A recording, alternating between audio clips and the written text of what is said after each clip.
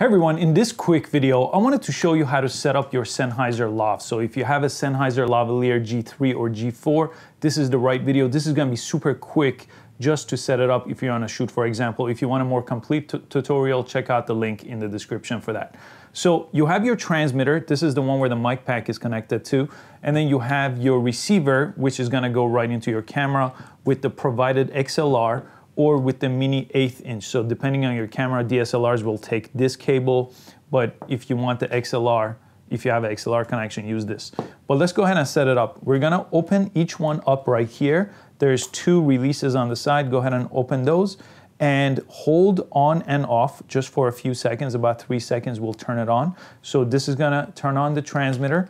Now I'm gonna do the exact same thing with the receiver. This is just simply step one, and then I'll show you what to set right after that.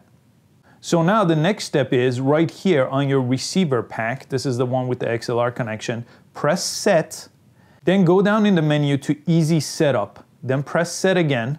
And what we want to do is when we show up to a new location, we want to scan a new list. This is going to show us all the available frequencies that are available at that location. So in this case of this lav, it's the A set, so it goes from 516 to 558.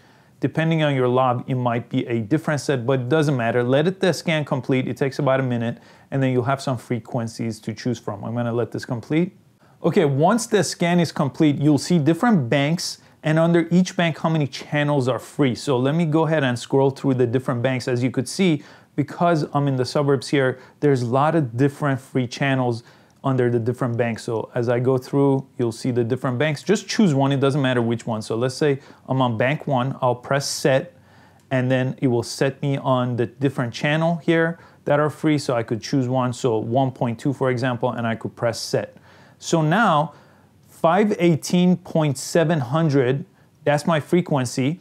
Now I'll have to jump in right here to my transmitter, go to set, and then I'll go down again here and I'll have to change my frequency preset. So I'll go to frequency preset and I'll remember the last one was 1.2. So I'll set 1 and 0.2. And now my frequency is set between my transmitter and receiver, 518.700. So now I'm all set there. Two other things you gotta check. Make sure you do a test now when you have that set up, so you could go ahead and do a test. I'm actually wearing this lav right now and it's going to the camera. But next you wanna press set again on where the lav is connected to your transmitter here, and you wanna go to sensitivity. Now this is a personal preference, but let me show you what I like to use and then you could kind of test it out, but if you're in a rush, go to sensitivity. Typically I like to be at about a -27 or -24 dB. That really minimizes the noise around you. The higher you go, the louder the volume, but usually 27 is where I like to be. And one more thing you gotta set now on your receiver.